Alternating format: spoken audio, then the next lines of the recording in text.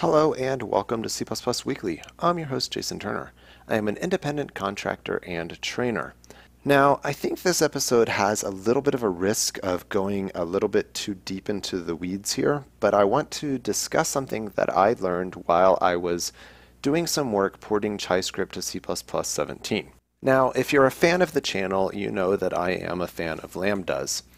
And in part of my effort to clean up ChiScript's function dispatch mechanism, where I take any type of callable thing, try to automatically deduce the parameter types, then wrap that into something that can be handled at runtime for inside the ChiScript internals, I was deploying if const expr in this code, and I was using some class template deduction guides.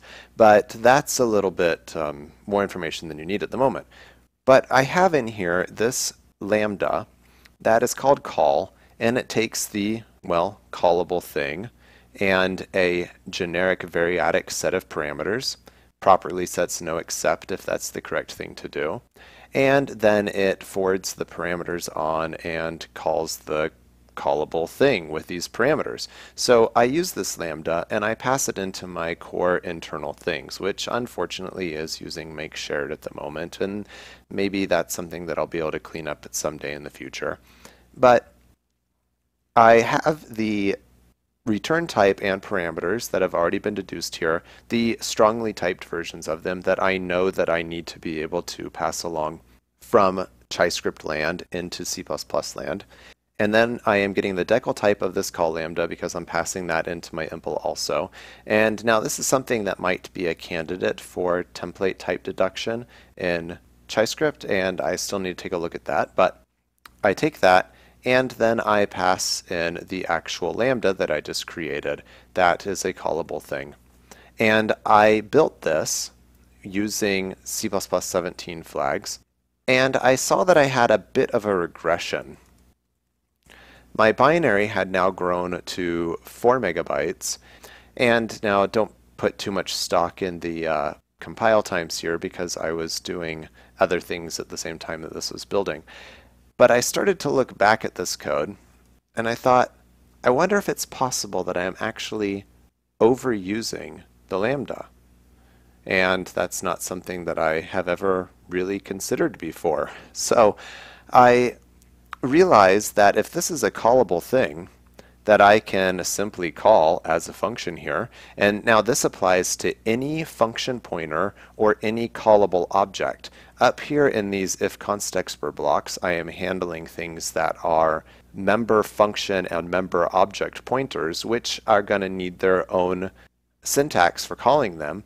But if it's a function pointer or a function object or any other callable thing, then well, this lambda is simply a waste.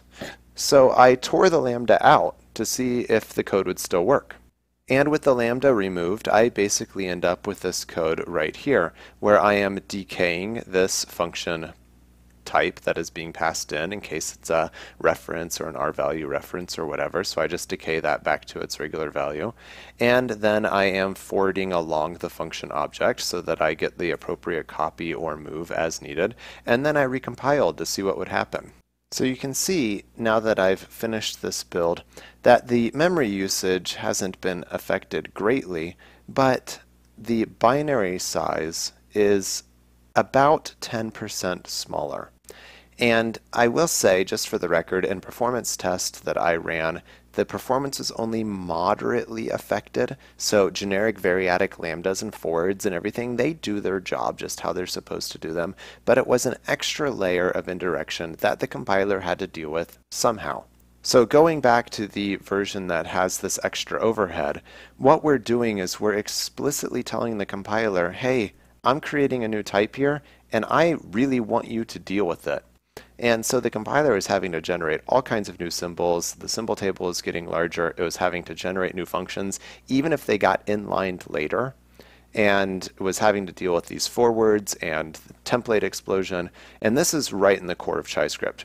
So I'm just saying, be aware of your lambda usage and don't overuse lambdas when you don't need to, because it can actually lead to significant issues potentially when you are working in heavily generic code. And just to go back to this again real quick, in case you notice these time differences, this is because the recording software was running while I was doing this build, and it has a significant impact on the performance for the compilation here. So thanks for watching, and just keep your eye out. Think about what you're asking the compiler to do. Be sure to subscribe, follow me on Twitter, and check out any of the links below.